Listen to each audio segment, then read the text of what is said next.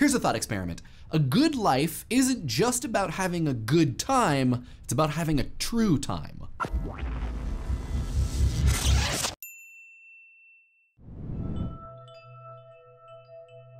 In this episode, we're going to talk about a philosophical thought experiment concerning simulated experiences. But before we do that, I have a question for you. How you doing? Really, tell me, I want to know. I know politeness dictates that you got to be like, good and you, but really, dig deep. I don't care about your day. I want to know if you're having a good life. What even makes a good life? It's a tough question, so here's a little bit of guidance. Is a good life having lots of pleasurable experiences? Is that the best situation? Here, I'll give you a second to think. If you said yes, are you sure? Hedonism is a philosophy that argues a good life is one that is filled with pleasure.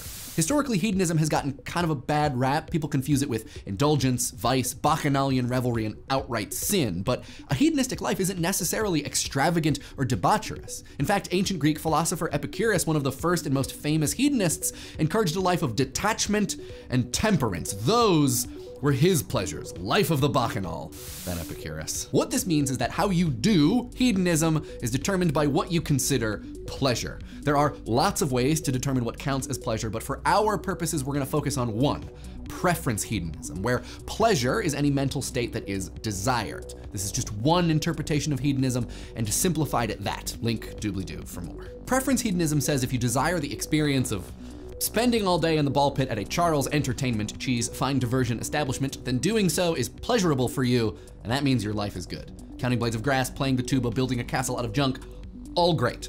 Hedonism ain't gonna judge, which gets a little bleak if what's good for you is bad for others, but basically, if you're having the experiences you want, hedonism says you good. But are you? This brings us, drum roll please, to today's thought experiment. Philosopher Robert Nozick's experience machine. An attempt to dismantle, or at least examine, hedonism from his book Anarchy, State, and Utopia. The experience machine is sort of like the ultimate virtual reality headset.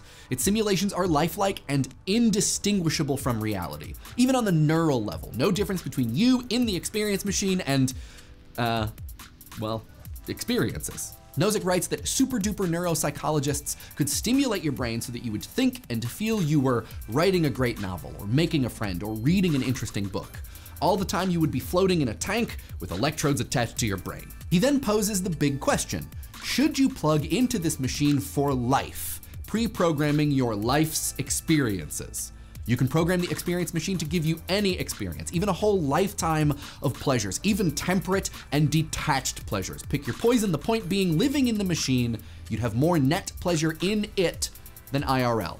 The only practical difference is what your physical body is up to. It's up to nothing. Do you do it? Do you plug in? Is that a good life?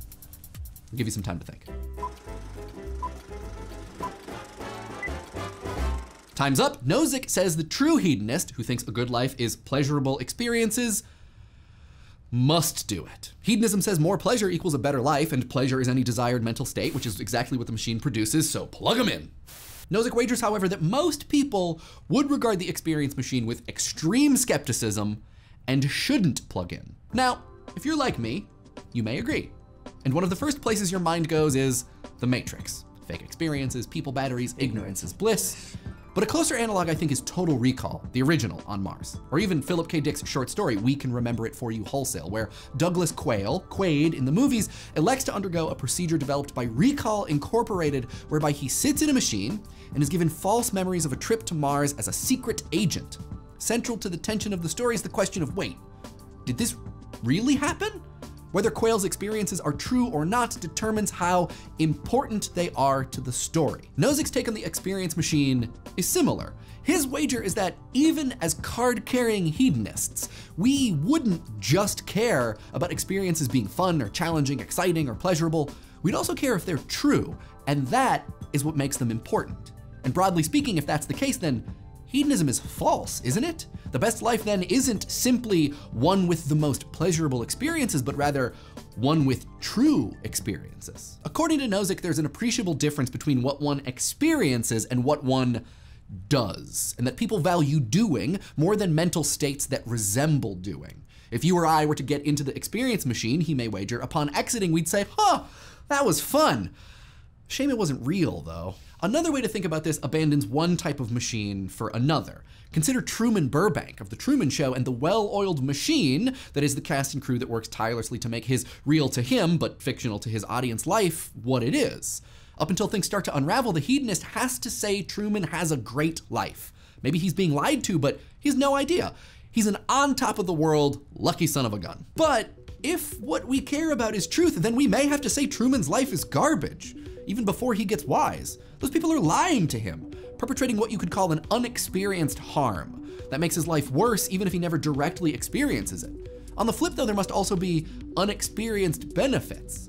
His life could be going great, even if it feels like a total poop show. People love him and respect him, they support him, though he never directly experiences it. The Truman Show charts this whole territory from unexperienced harms to unexperienced benefits and shows how a good life is not a straightforward thing. Like Nozick's experience machine, the Truman Show illustrates how pleasurable experiences sort of pale in comparison to what is truly the case, a thing that is often beyond experience, which is all Nozick's imagined mental pod offers. Experience, nothing else, except for maybe like nutrient goop. Everything the body needs. Which brings us actually to some interesting complications with the experience machine thought experiment, not having to do with nutrient goop. Well, sorta not having to do with nutrient goop. In Welfare, Happiness, and Ethics, Canadian philosopher Leonard Sumner says, it's hard to imagine anyone would abandon their body, family, friends for permanent feel-good pod residence. That even a keen hedonist would be skeptical of experience machine corpse promises, the fidelity of the output, or the robustness of the tech in the case of a technological malfunction. Basically, if someone has family or friends, has seen a movie in 4K and thought, oh, this doesn't look all that great, or if the movie was in fact Total Recall, or The Matrix, they'd see the EM and go, no thanks. A world without relations or responsibility and with perfectly trustworthy technology is totally unlike our own. Alien, Sumner writes, concluding, who knows what we would choose in a world like that? Sumner says the EM becomes more fruitful if we imagine less grand illusions. He suggests imagining highly realistic movies and video games as opposed to simulated life experiences, which I mean, might not be too much of a stretch, imagining that our entertainment technology is a kind of temporary residence experience machine. And after spending some time with your Vive or getting sucked into a particularly good book, do you stop and say, well, that was great. Shame it wasn't real though. Stories and video games are not our lives, but for the moments that we're engaged with them, we may reasonably say they're experienced as part of our lives, often meaningfully, and as a mental state more so than a direct experience. By which I mean, as engrossing as Game of Thrones is, you haven't had the experience of being crushed by a phalanx, though you may feel like you have. Insofar as immersive entertainment experiences contribute to them, would we say our lives are not circumstantially, but intrinsically worse, as Sumner puts it, because those experiences aren't real? I don't think so. For one, the experience of media is just as real as unmediated experience. They're just different types of real experience, but more grandly, something doesn't have to be actual to be impactful. But wait, doesn't this bring us back to full-on hedonism? Didn't we say like 2 minutes ago that a good life is a true life with true experiences? How do we reconcile all of this? Well, Sumner has an idea. He writes, the lesson of the experience machine may be not that mental state theories are deficient as accounts of the nature of welfare, but that welfare tracks only one dimension of the value of life. In other words, a good life is not comprised of only pleasurable experiences.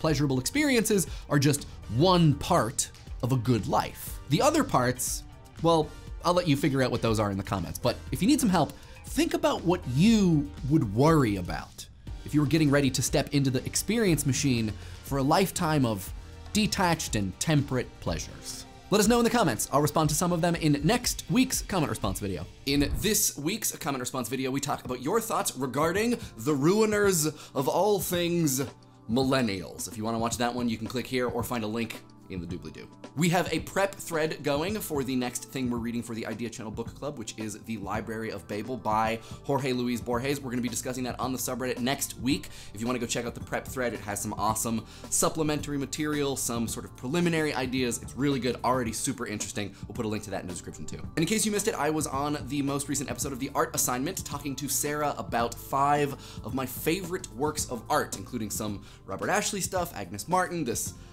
punk rock show that I went to this one time in 1999. We'll put a link to that in the description too, and if you aren't already subscribed to The Art Assignment, you gotta.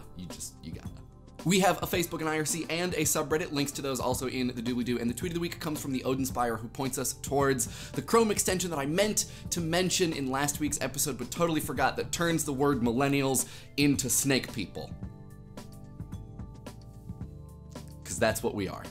And last but certainly not least, this week's episode would not have been possible or good without the very hard work of these card-carrying hedonists.